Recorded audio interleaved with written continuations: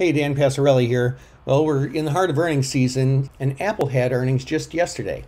On the surface, it kind of looks like something really weird happened in Apple, but in fact, it's actually a really common thing with a very clear explanation. It is the big earnings mystery for Apple. Well, here's what happened.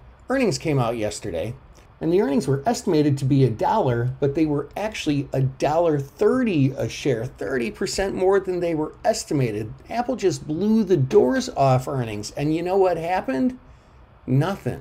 Apple actually went down and traded lower throughout the day.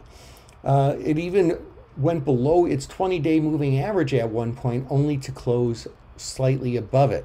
So why did that happen? Why did Apple have such great earnings and wasn't able to rally and in fact fell some?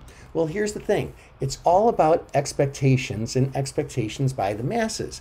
And so look, there's been a lot of talk that Apple's been doing pretty well, and a lot of people expected Apple's earnings to do pretty well. And guess what?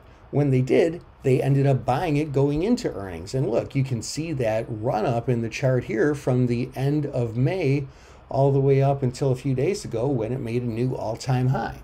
So what happened is an even better earnings than what actually happened ended up getting priced into the stock. And so those analysts who do fundamental analyses, they price in these new earnings, they get a new intrinsic value for the stock, and it turns out that the stock actually was overpriced, even based on these phenomenal earnings.